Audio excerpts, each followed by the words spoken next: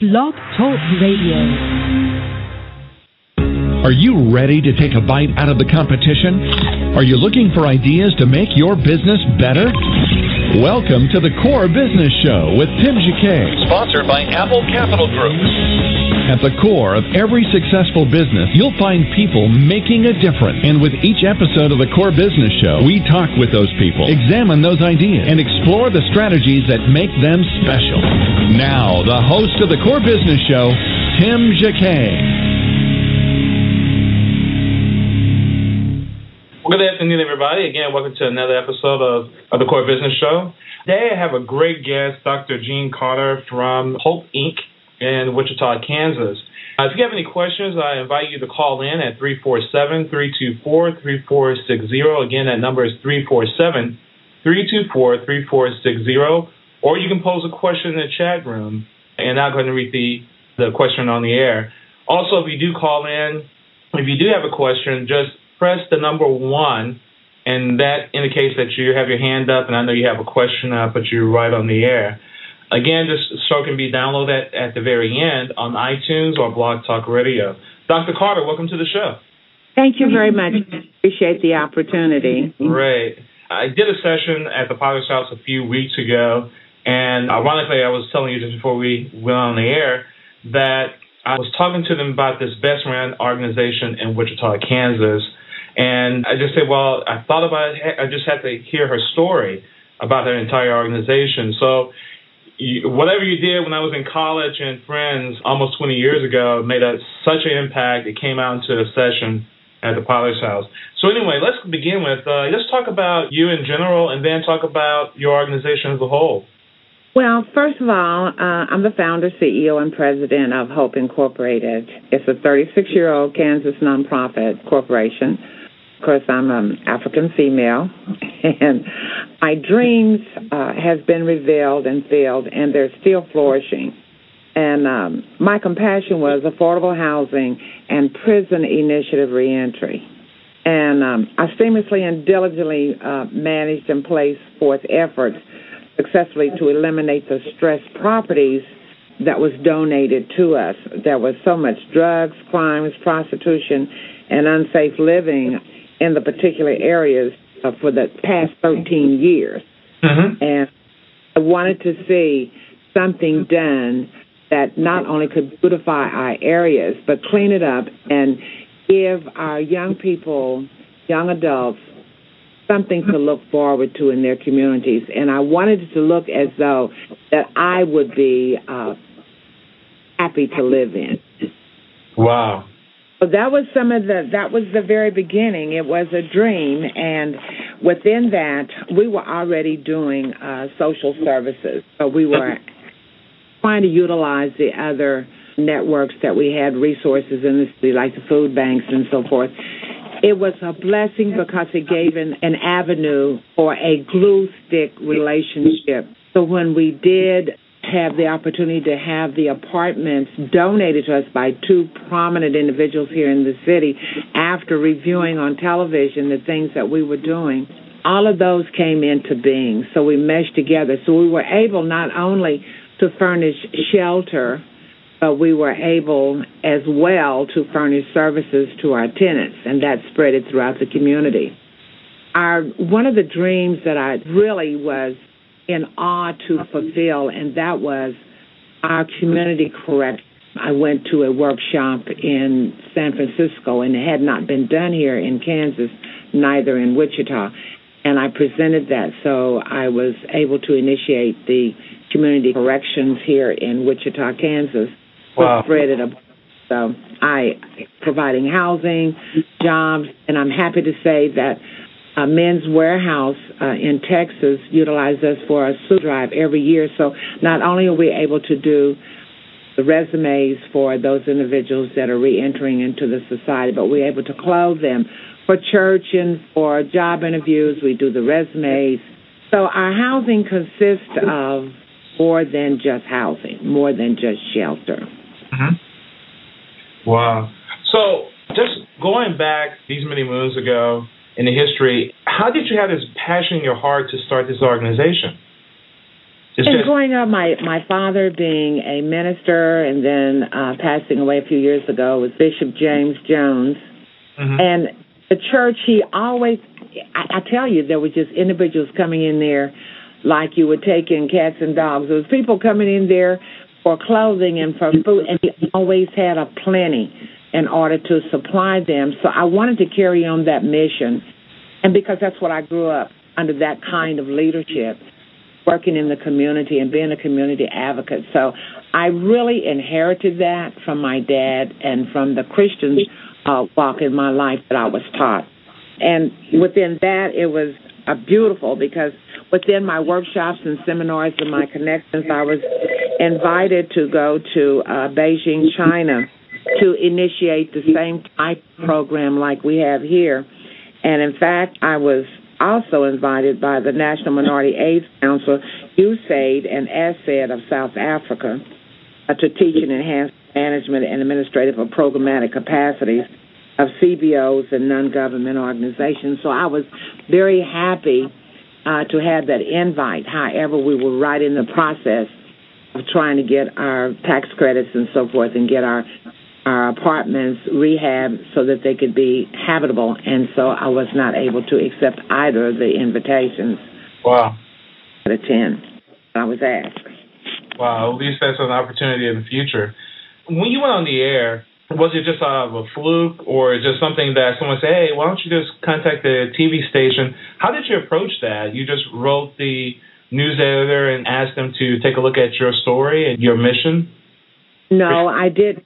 Because I'm really not a television person. I'm a person that works behind the scenes real well. I'm not one to be out front.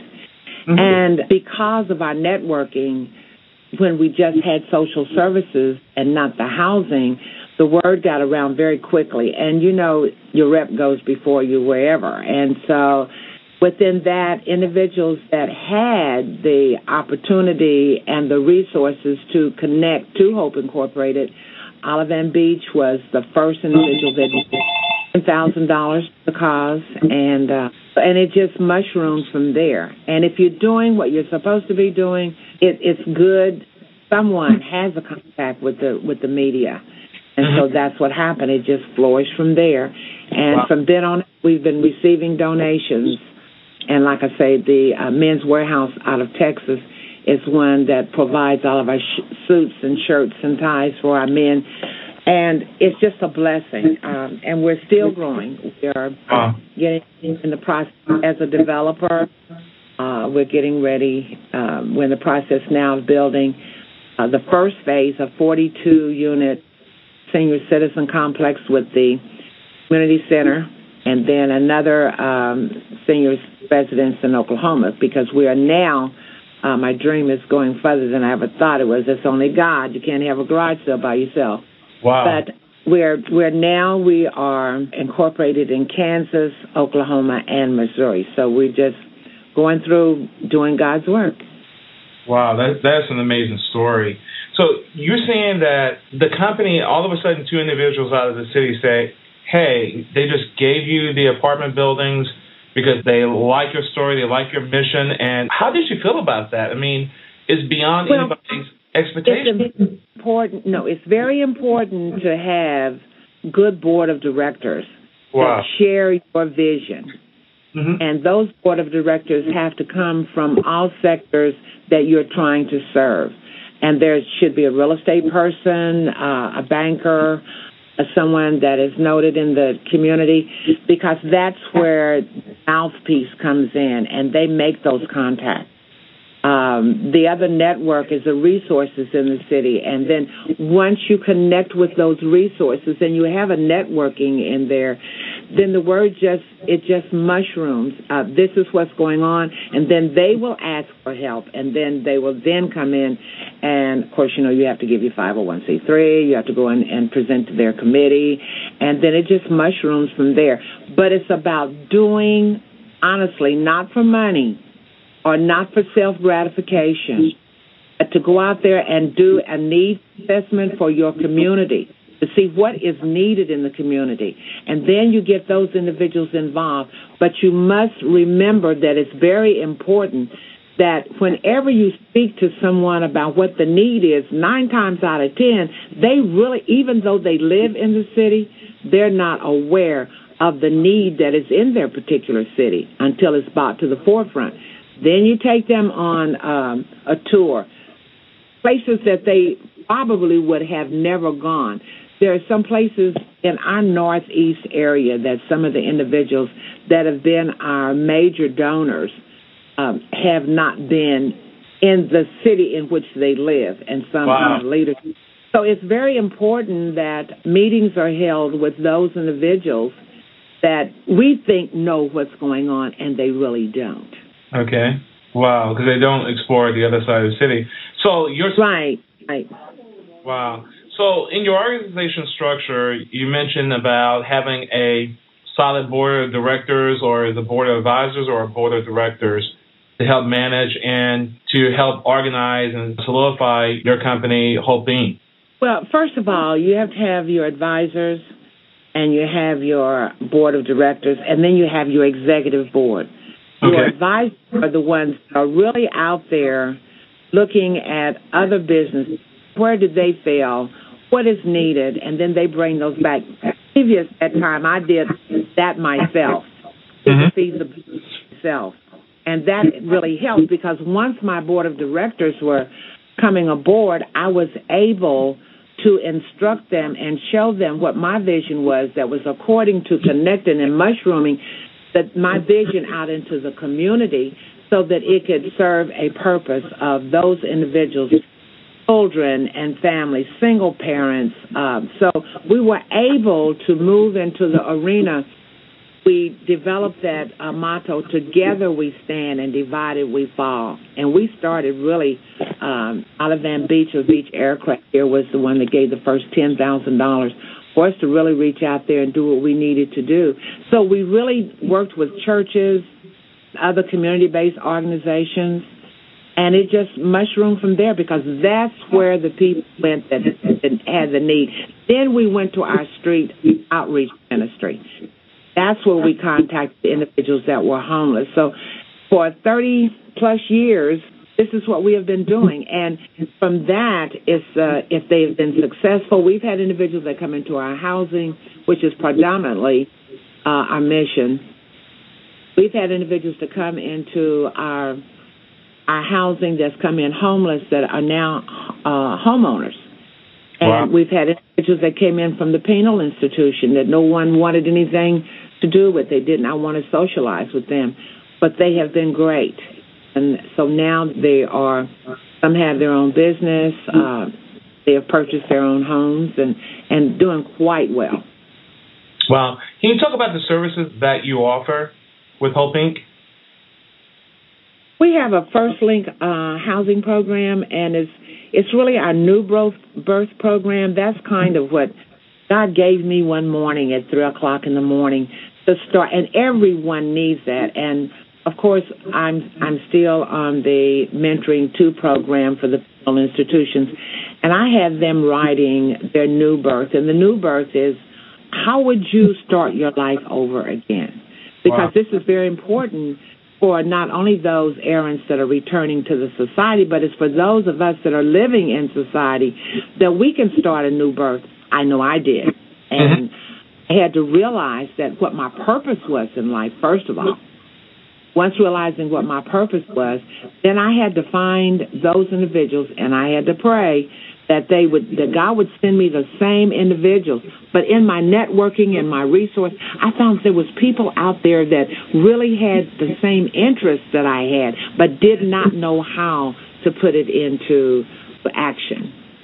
And so we came together, and we just developed our social services, which really fit in like a glove on the hand with our tenants. Wow. So, and we really targeted the communities that were at risk and high risk, and minorities, and the offenders and ex-offenders, and the youth, and our senior citizens, and the low to moderate income, and the working poor, and the children that abuse. That was pretty much what we really need now is Grandma's House, and that's for the mothers sometimes they get kind of tired, and I'm hoping this can go out where that individuals can start grandma houses.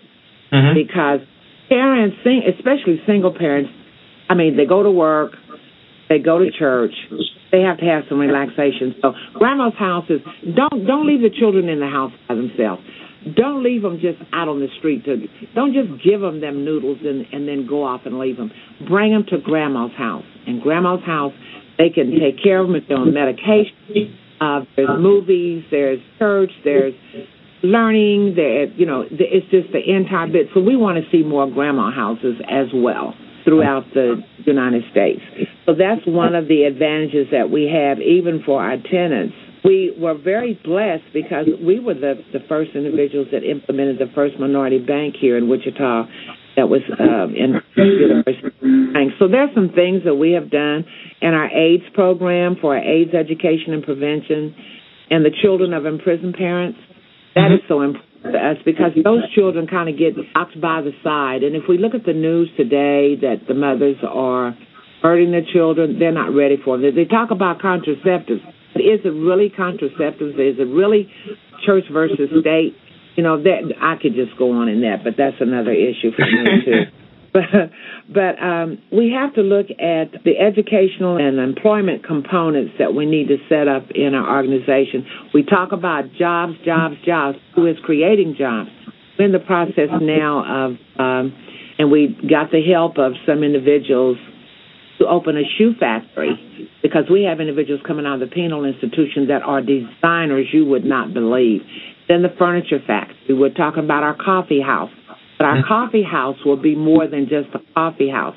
It will also be a bakery, and we do not have a minority bakery here in the city. So this will not only will this create jobs, but it also will enhance the green here in Wichita. Anywhere you can go and find a couch or a chair, just thrown out there. So our furniture factory will be one that will be an enhancement to H.O.P.E Incorporated. Wow, that is really amazing, all the work you guys do down there. Do you think coming from, you're an average U.S. city, Midwest, and I know you work well in your communities, any advice of a new people who wants to take on your life, the same programs that you have in another city, any advice that you would have, what they need to do to get started? First thing they need to do is pray. Okay, that's all right. Yeah. The first thing is, because, and I'm like this, and I believe that it works because it has worked here and it has been a drawing pillar for other individuals. Do the feasibility study first. Once you do the feasibility study, then this will let you know, am I really the person that should initiate this? You never find someone that do the same thing you do. Okay. If they do the same thing you do, then nothing gets done. If everybody writes proposals, no one goes out there to implement them. So you have to have a writer, an implementer, and then you have to have one that can do the operations. Mm-hmm. So you have to find people that are in the vision, and all of this has to be done. And sometimes you can do that in 5 to 6 months. Sometimes it may take a year, because you have to get those individuals, but you have to know where you're going and the direction you're going, the purpose you have in life, in order to educate those individuals the process for implementation. Okay. You follow what I follow. You have to have a vision, and of course you're going to delegate as well, but not to share the same gifts. So it's just even the basic part of an organization. If you're a company, you have a marketing department that does marketing. You have another person that does operation, another person that does sales, and each one have their particular roles. And there's no use of having 2 salespeople if when a person who can't operate the management of the products or the sales or services, and another person who does the marketing can't sell and can't operate. So in your structure, you have to have those particular subsets in order to function. Yes, and that that then begins unlocking doors to opportunities. And then you can branch out. We have like our social services, we have our classes, nutrition classes, our anger management, our AIDS classes. All of this goes into living. Mm-hmm. You talk about I don't care if it's a grocery store. You do your feasibility on a grocery store. And people say, well, the old saying is, well, that's a duplication of service. We have to realize, is it a duplication of services? But the services that are there, are they accessible? It may be a duplication of service, but is it accessible to everyone? Wow. But they have to be accessible. We have a bus line. It cuts down at 6 o'clock. So those people that work, second and third shift, how are they getting to work? Is that something you want to do in a feasibility study to talk about enhancing and creating a transportation service? So there are things that you can expand just from the needs that you find in your community just doing a feasibility study. But you have to know what to look for. Wow. So how would a person do it?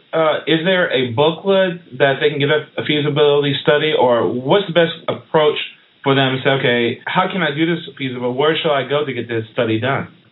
I started writing a book on feasibilities, but what I did was I then started the book on how to write a successful grant and proposal. And that includes what you do in a feasibility study, because eventually you're going to have to do that.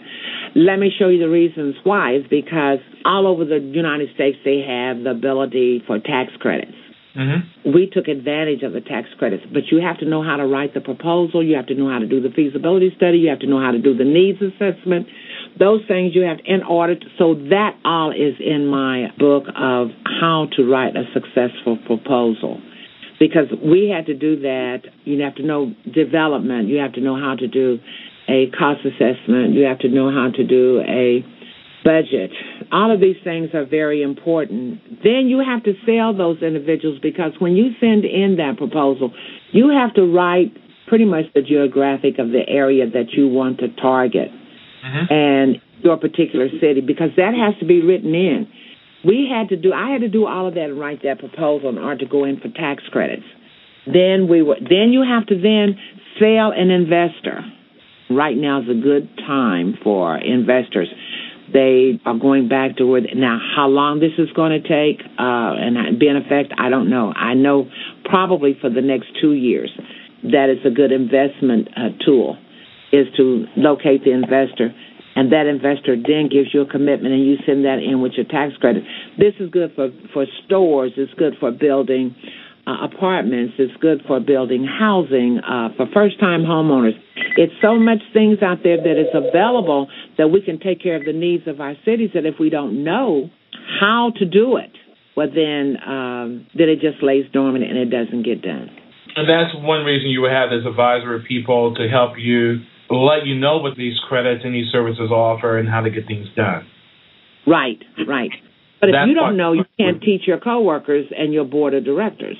And it gets overwhelming to try to find out every single thing and to operate and to talk to people. That's why you want to have that all together with an advisory board. That is probably one of the reasons why you need to have people to function into certain positions. You may have a person. To start off with, it was my dad and the ministers here, Reverend C.J. Taylor and Reverend Wade, Tommy Lee Wade. Those individuals came in, and I took from them also one of the business individuals here in the city and a banker. And we just sat down in a meeting, and I said, this is the vision, this is what I want to do. Okay, and this is the way that I know that I can proceed. Do you have a contact? That's the very first stage of getting in there. People knowing people and having that meeting. And you'd be surprised here at the office here down at the other end. My husband is from Haiti. And you'd be surprised at what a dinner meal will bring to the table. A good dinner meal will bring to the table. A home-cooked dinner meal will bring to the table. A home-cooked dinner meal. Wow. A home-cooked dinner meal. Because you can eat and they can enjoy it and you can explain and they can feel relaxed in a professional business atmosphere, and you can make sure that all of your documentation is correct and right on time. And don't you believe that they won't check behind you, because they will. And you have to have your documentation, right? Just document. So when you make your presentations, you'll know exactly what you're talking about, and it will be actual facts. Not just guess, put could happen or what might happen. Then you show the solution. It's pretty much like the theses and the syntheses. Mm-hmm. And it's much in that order, but you just have to give the actual facts and the documentation. Wow, that's you're an awesome businesswoman. Wow. Because this is my purpose, I enjoy it. And the other thing is to be in leadership, you have to be open because individuals will bring you some information. And I never tell staff, don't call me boss. I am either Jean or Miss Jean or, a lot of people call me Miss Hope, but all work together. We all have something in here, and I tell them all, you are a part of this. I was marketing director for Out of Beach Aircraft for a little while till I had my fourth back surgery. And I just remember one day, and this is something we all should take in matter, the custodians were saying, I get so tired, Miss Jean, of them leaving their paper clips, the secretaries in the clerical pool, leave the little paper stuff all down the floor. We have to pick that up sometime, and paper clips, and the vacuum sweepers don't pick it up. I said, let me tell you something. Let's try this. For one day, your maintenance. Now, this is how important everybody in the business is. I said, for one day, when you come in, I said, it's summertime, right? I said, don't turn on the air conditioner, don't clean up, and don't empty the trash, just for one day. They came in, they said, Miss Jean, where's maintenance? Where's maintenance? I said, you're concerned about maintenance? You don't invite them into when you have your luncheons. You don't invite them when you have your little teas and your breaks and so forth. You don't show them appreciation, but yet and still you want to know where maintenance is. And from that point on, they respect it. So it's the man that you think at the bottom of the totem pole is the one that makes it grow. Wow. Boeing can have all of the administrators that they want, but if they don't have the machinists and if they don't have the individuals, it's no need for them to have a job. The planes don't get produced. Wow. So that's kind of the same way that I look at my staff that I work with. And I tell them that we're all in this together. We can't have a garage sale by ourselves. And so you have to keep that up. That gives them a willingness to work. It gives them a feeling that they're a part of the organization, not just there taking orders and doing work. Anybody can go work. Mm-hmm. But you want to feel a part of what you're building. Wow. That's really awesome. How did you come up with the name H.O.P.E, and what does it stand for? Well, I was working as the first female black secretary in membership at the First United Methodist Church. It's one of the largest Methodist churches here in Wichita. Mm-hmm. And we had a minister that came in, Dr. Lawrence Landrum from Houston, Texas, and he became the senior minister of the First United Methodist Church. And when he came in, he was hiring all new office staff, and I happened to be the only black female or female of color, period, that had interviewed for the position. At that time, it was good to have shorthand, typing, bookkeeping, and the whole bit. And so I had it all. And I looked around and I said, well, I'm wondering if I'm even going to get an interview. And immediately my spirit said, you got the interview and you got the job. And I just said, well, thank you, Lord. Wow. And they all looked at me. So when I went in there, Dr. Landrum, he asked me if I could, he dictated a letter to me and asked me if I would go out and get it ready for his signature. And I did, and it was like less than 5 minutes. And I always had good clerical skills anyway in the operation of office equipment, so that was a plus. Because of my education, my dad pressed that. He stressed that, and he pressed that. And so when he took the letter, signed it, and he said, it's ready to go in the mail. And I said, well, thank you. He said, when can you start work? And I looked at him, and he said, go out there and have my clerk to have you to fill out a W-2. Well, there were still ladies out there that need to be interviewed. And so he just told her to tell them that the interviews were cut for today and that he would notify them if he should need them to come back in. And I got the job there. Then the ideas were then really popping. He said, what can I do in this city that I can bring to this city that would be different, that would bring people together. And, of course, Martin K.E.B., one of the largest construction companies, and Olive Beach Aircraft Company, those were the individuals that had their membership there at First United Methodist Church. So within that, I was called in to take notes at their business meeting. And then Dr. Landrum looked over there at me. He said, well, Jen, you're just riding away. He said, do you have any input? And I said, well, first of all, we could have an international tea.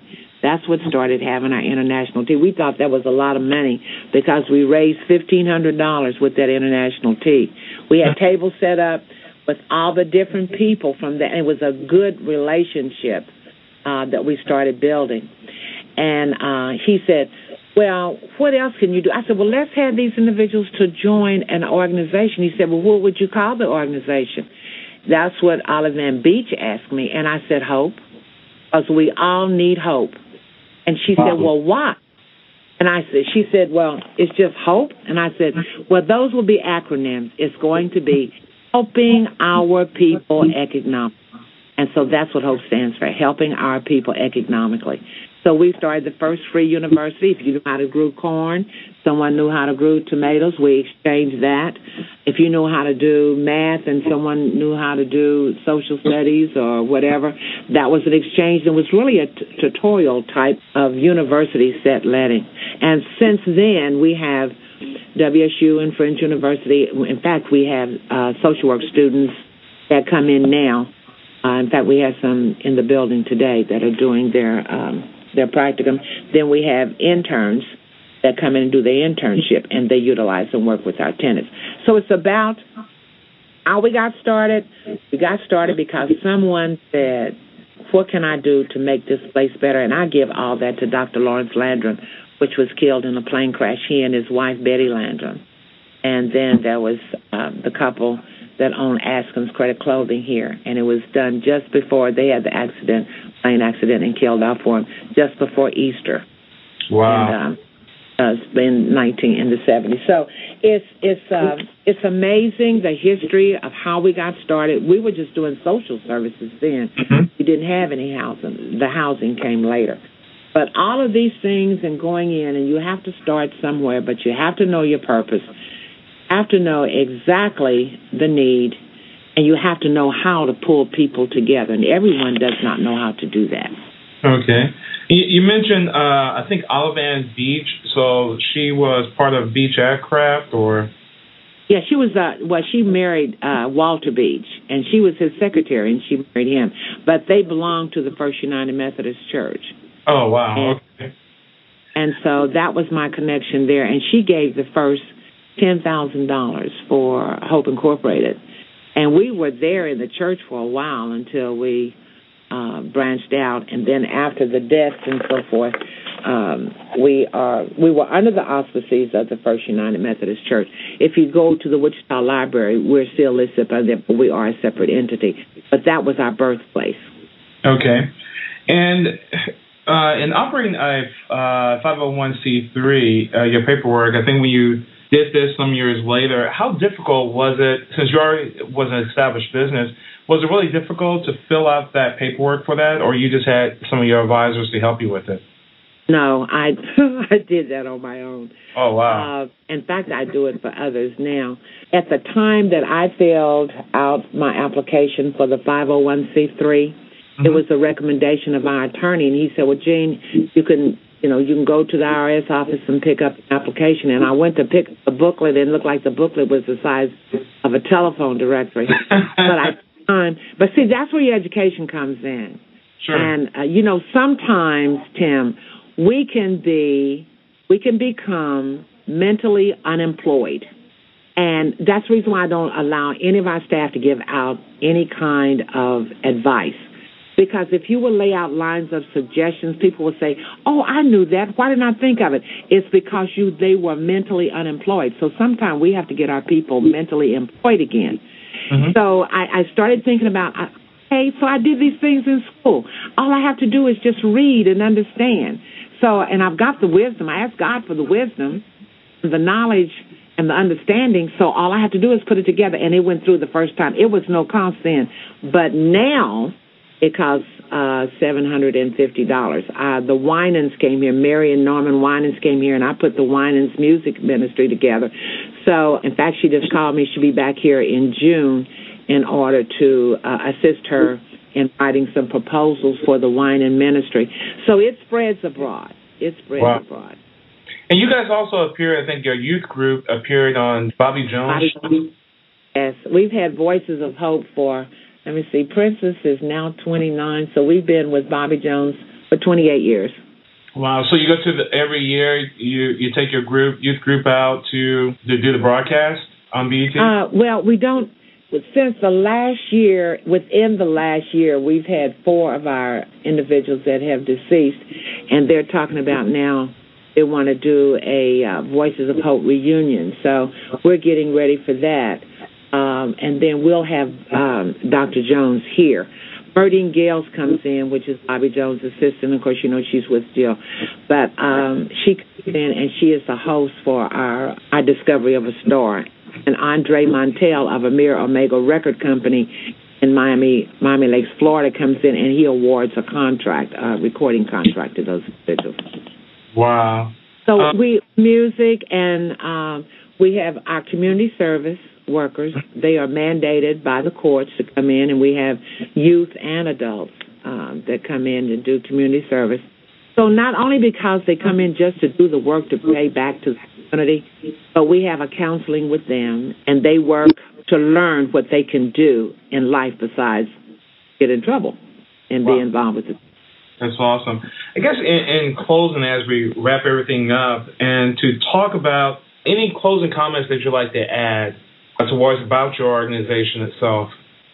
Well, I would like to say that I would like to see Hope Incorporated spread throughout the U.S. because God has done such a great work here that I would like. So anyone that would like to make contact with me, if you have my contact information, they can call in, or if they have questions, they can call me. Okay. I'll be happy to email them information or talk with them. If they want to get started in a business, some of the knocks and bumps that is there, and they can ride over the rough places, and they can just feel free to make contact with me. Any particular things that stand out when you said bumps and bruises on the road? Anything that stands out that they should look for to try to avoid? One of the main things is be careful who you choose to operate with you. Wow. We had one incident, and it's a good thing that we had Representative Theo Cribbs on our board. We had one of our board members that was on the advisory board, took our information and took it to another organization. That happened to us twice. And they got funded, but they funded and then had to turn and come to us to see how to operate it because they had the information, but they didn't know how to implement it. So that's one of the things you have to be very, very careful. You have to know who you're sharing and working with because you can put a lot of work into something, and then someone it's just like the building of the tower. The advocates that they were with them and they were not. So you have to be careful with that because you can work very, very hard to get things together. That's one of the lumps that you have to be very, very careful with. And that's a hurdle because if you go and try to submit behind them and you've already had things in place, then that's a hurdle. The other thing is you have to be very, very careful of, and we run into this, of attitudes. You have to really have people that are, I'm just saying professional, that they don't have to be doctors, lawyers, whatever. They have to be grassroots individuals that are professional and that can work with one another, or that can tear it down before it gets. Wow, that's something else. That's some really good advice. I guess if you say at the very end, how would you like to be remembered in your ministry and your mission? And is there a song that speaks to you as a whole? Well, being a writer, and I have some songs I have written, is I give my life to thee, and I will always follow thee. And that's when I look up to see what God has. In Matthew it says, we will always have poor. And when we look at that, we say, if you're without clothing, we can clothe you. If you're out food, we feed you. If you're in jail, we go and visit you. So Matthew is one of the basic that we need to look at, that we based our mission on. And I think that I would encourage individuals to read that. When he says that I was in prison and you didn't visit me, I was hungry and you didn't feed me, we are doing all of those things under Hope, helping our people economically. And I would say, take Matthew and just follow Matthew, and you will be successful, but you got to put him first. You got to put God first. And you've got to be earnest about what you're doing. And if you talk about going and helping people, it's not about money. It's not about money. All those things will eventually come to you if you have a sincere heart. Wow. Before we close the program, about your contact information, I'm not sure you have your mission statement I was looking at. Do you have it in front of you or close nearby? Sorry. That's okay. No problem. Because I think it's a powerful mission statement to nearly close the program with, but we're also going to talk about your contact information, how they can contact you. Yes. The information is to stimulate citizens, corporations, businesses, individuals in addressing the needs of indigent, challenged persons, particularly those of low income, abused children, chronic homeless, disadvantaged, providing decent, safe, and affordable housing, assisting in preparation for educational, nutritional, and employment opportunities for young adults and citizens as a whole. Wow. How can they contact you if they do have some questions about your organization? My telephone number is 316-618-8652. And my email address is CarterHopeInc316@AOL.com. Okay. And just repeat that again. Is the telephone number again? 316-618-8652. Great. Dr. Jean Carter, I really appreciate you coming on to the program. You really blessed us for these 45 minutes and gave us wealth of information. And I appreciate you just coming on to the program and sharing your story. Thank you so much. And please allow your listeners to know that I appreciate them taking their time out. And I think this is a beautiful station. I think the Core Business Show should go further than just there. Thank you. I really appreciate it. But again, thank you. Thanks so much, Tim. God bless you. Continue to do well. Thank you. Well, have a great day. I really appreciate it. Thank you, and same to you. Take care. Take care. Again, this has been another show, the Core Business Show with Tim J.K. Thank you for listening to the program. The show can be downloaded on iTunes or on Blog Talk Radio, or you can go to our site at Apple Capital Group. Thank you for listening to the show. Tonight we have Minister Edwin Hoggins, or Mr. Oh Happy Day himself. So take a look at that. Listen to this show. It is 9 p.m. Central Time tonight, or 10 p.m. Eastern, 8 Mountain, and 7 Pacific Coast. Again, thank you for listening to the program, and have a great day. Thank you for listening to the Core Business Show with Tim J.K. For a free quote on equipment leasing and financing, visit our website, applecapitalgroup.com. That's applecapitalgroup.com. And fill out the information to receive your free quote. We hope you'll join us for our next episode. And remember, you can always get to the Core via iTunes. You'll find all our previous episodes there. Thanks again for listening to the Core Business Show with Tim J.K.